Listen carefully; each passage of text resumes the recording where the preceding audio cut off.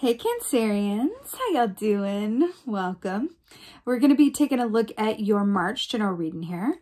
So the first thing that came through in meditation for y'all for March is that wish fulfillment lies on the other side of your comfort zone.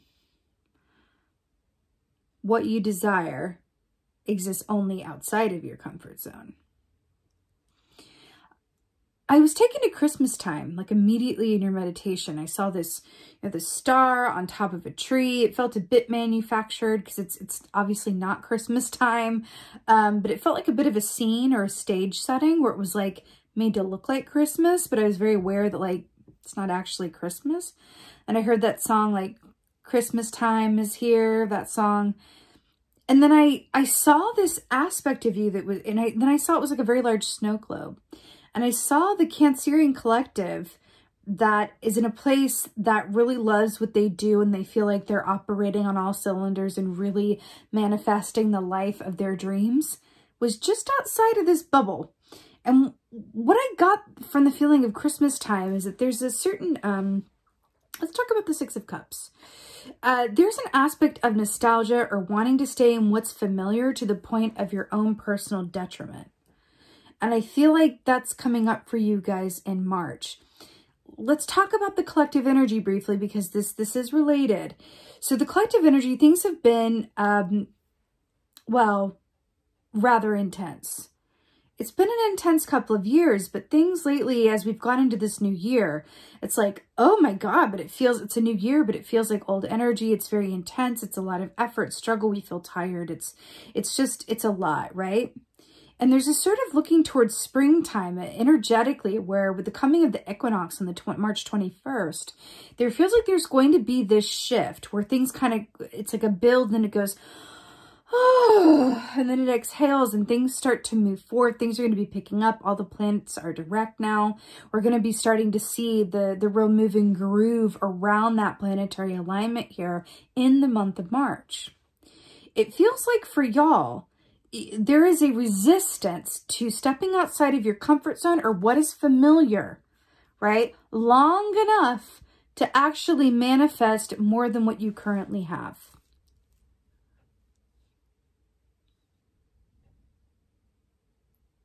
Let's take a look at what your animal energy is. It's a very particular, I kind of just want to be like, Christmas is great. What you know is great. What's familiar is great. It's like this need that you guys are really insisting on feeling comfortable at this time, which also indicates when we're in a place where we know that we're not necessarily like, we haven't manifested everything we want or something about our work isn't working for us or our relationship isn't sitting quite right.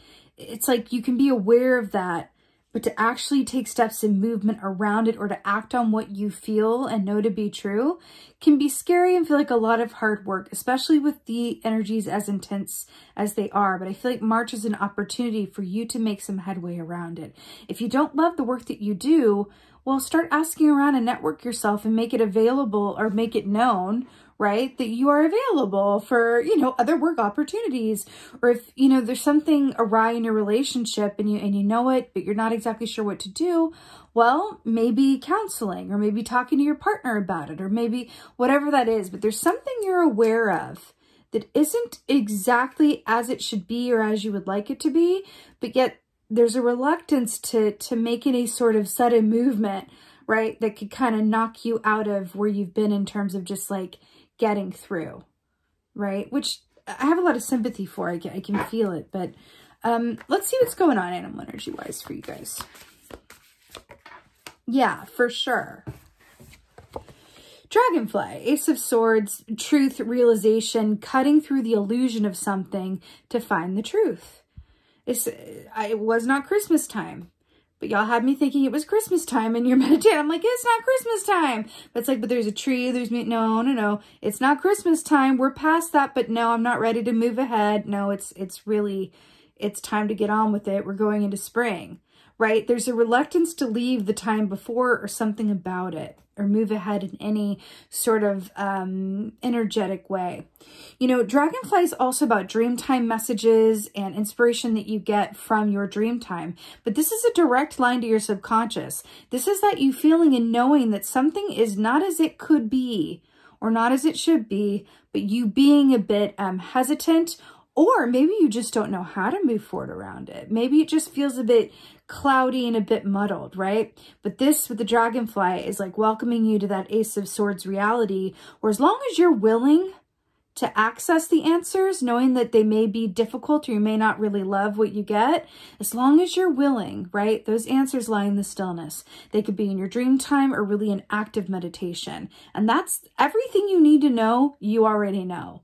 It's just about being still and quiet and open-minded long enough to be open to what wants to come through, as opposed to retreating to the past in your mind or just existing on a I'm getting by operating basis, okay? Okay.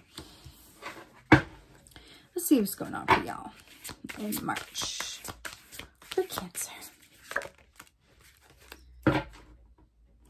Remember when I said I saw a star on top of a Christmas tree? And then we have the star here. So the star, really beautiful. This is great hope, great faith, great love. This is wish fulfillment. What's really interesting about this is I feel like this is very much in your energy in terms of what you dream of, what you wish for, what you know in your heart of hearts that you are capable of. And I feel like there are aspects around you that are going to start peeping through around this, but you are being encouraged to follow it through and go all the way to the other side. Now, another aspect of the star in the wish fulfillment says, be careful what you wish for because you might just get it, meaning perhaps part of this resistance to move ahead or really fully actualize your highest and best life in this way is because you know that your new life will require that you release your old one, or your old state of being, your old relationship status, or your old status quo, or what you knew and familiar, right? But it's almost like a fish that's growing too big for its pond. And I feel like the more that you resist it, the more tension there's going to be. But the star is here to say, your wish fulfillment is literally, what did I say at the very beginning? Your wish fulfillment lies outside of your comfort zone. And then we have the wish fulfillment key. All right. What else is going on for Cancer? What else is going on? Very intuitive time for you guys as well. Oh my God. Okay. So we've got a couple major arcanas here and some heavy hitting major arcanas here. This is very key time for you. Definitely a key time for you, full of possibilities. So Temperance is about patience, balance, self-care, self-nurture, but also having a very healthy perspective that allows you to see all of your options and the wisdom to know when to take action around those options. Temperance is everything. It's ending, it's beginning, it's the medium, it's the extreme. It's everything that coexists as one to create all of the variances and unity in our experience, right? It's everything. It's interesting here with the Temperance here and the star, you know, you are being asked as well to consider the question, how well are you taking care of yourself, right? This could be emotionally, mentally, physically. How well, when Temperance comes along, we want to ask, how well are we taking care of ourselves, of our spiritual bodies and or our physical bodies, right? You're being called to really enact in some real self-care in this way. I do feel that. I do feel that. It's like, come out of Christmas land and come towards, you know, the spa of potential, honey. The spa of potential. What else is going on, Cancer? Another major arcana. Good Lord. Okay, listen. Do you remember how I just hanged man here? Remember how I said I saw the fish that was growing like too big for its bowl? Or too big for its pond or whatever? I have these two mega fish that can barely be contained by this bowl. So the Hanged Man is very much about flipping your perspective. It's about taking a time out to allow yourself to see something differently. But there's also risk inherent in this. Look at how this performer is like doing this death-defying feat where it hangs over the bull, right? But there's also an aspect in this particular depiction about how things appear versus how they really are. Because this is an illusion, this act, right? This is an illusion. The audience, you know, is being made to think this is very dangerous because this guy could drown or these fish could eat him, right? That's what the audience is kind of paying to get the gag on. Like, oh my God, it's so dangerous. Oh my God, is he going to make it, right? But the performer knows that these fish are vegan, doesn't care anything about that performer, and there's no chance of him drowning because there's like an air pipe he's got, you know, hidden that he can breathe the whole time. There's something about this. It's like how things appear versus how they actually are. Virgo had a similar message come through. You might want to check out the Virgo reading if you're feeling so inclined. Similar message came through. And we have the Dragonfly, which is like how things appear versus how they actually are.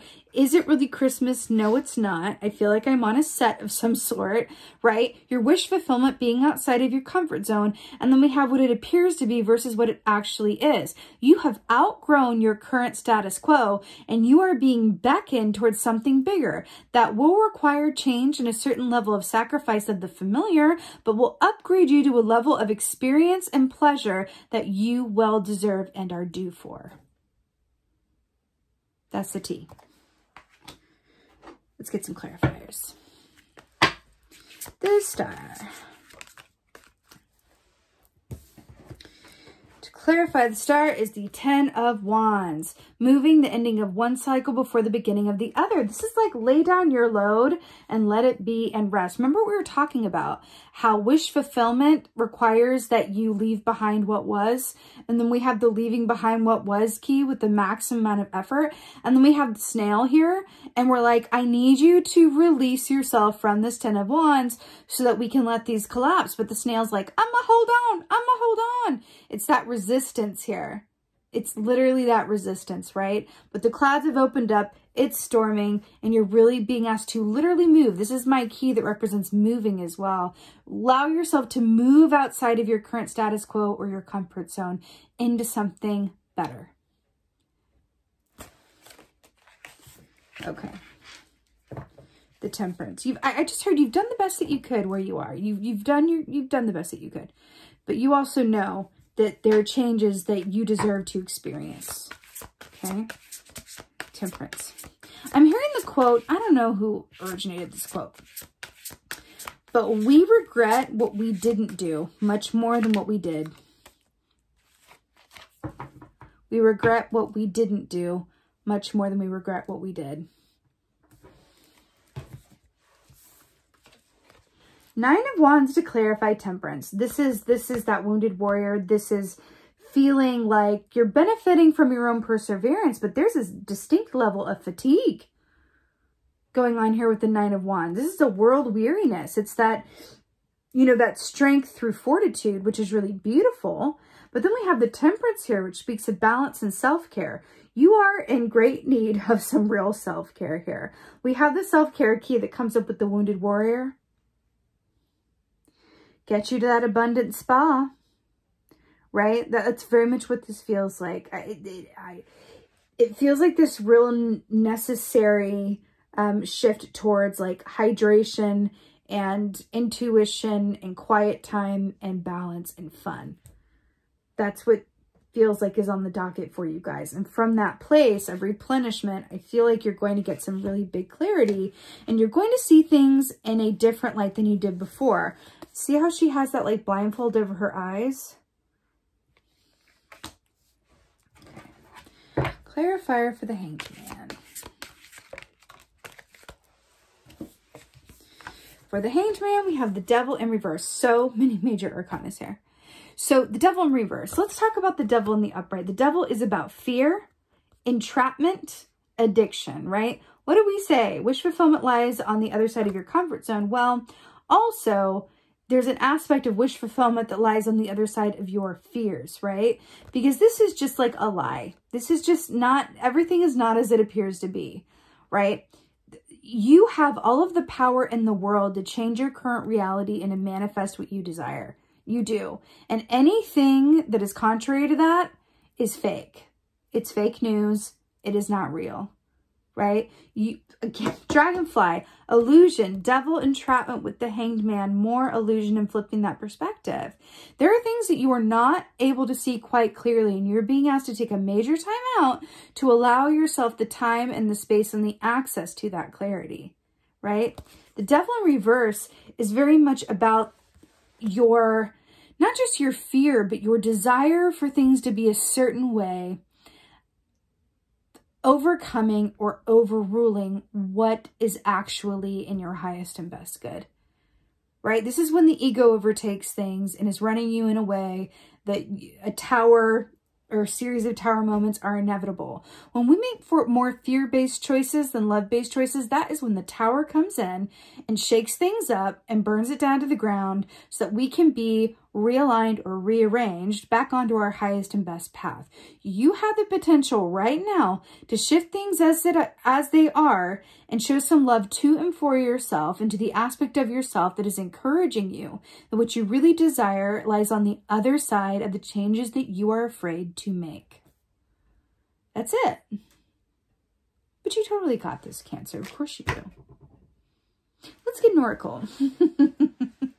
I feel like saying, like, let's get an oracle and, like, a cup of tea for y'all. Like, can we get, like, a cup of tea? Or, like, a cream tea with, like, a scone? Okay. Y'all!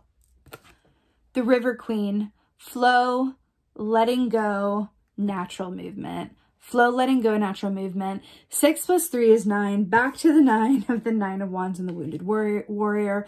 And being the water gods and goddesses that you absolutely are, what were we saying with allowing yourself to move with where, you know, spirit, your highest and best self wants you to be? Let go of the status quo and embrace what could be.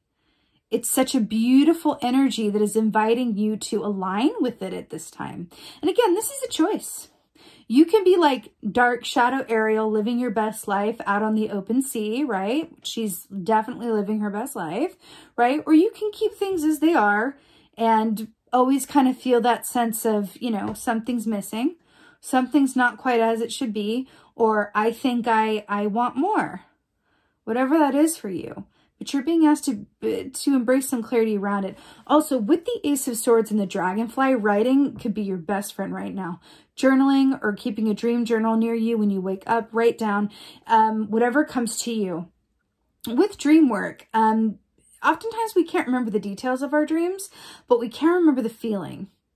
And oftentimes it's the feeling that can help us recollect the details. So you may wake up and be like, oh, wait, I'm trying to get that detail back, but it's gone. Oh, it's gone. It's gone.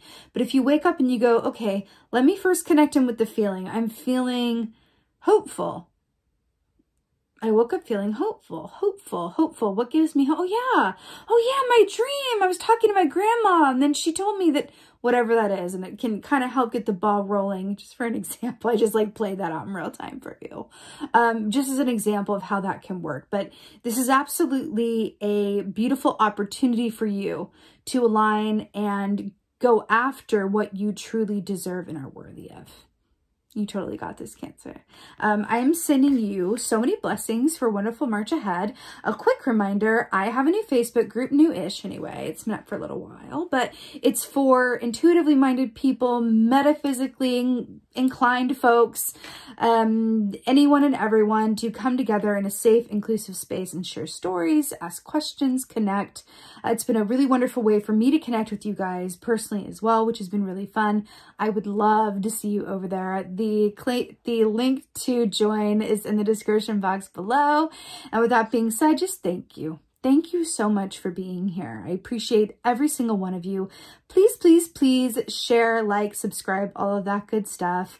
And with that being said, most of all, and as always, thank you for being you and be well. Until next time.